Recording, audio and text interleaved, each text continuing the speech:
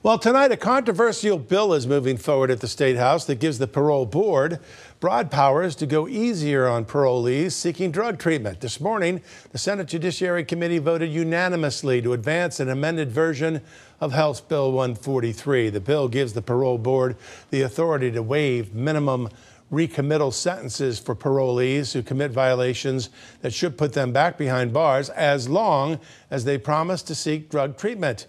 The New England Police Benevolent Association is strongly opposed to the bill, saying it will allow dangerous offenders a free pass to stay on the street.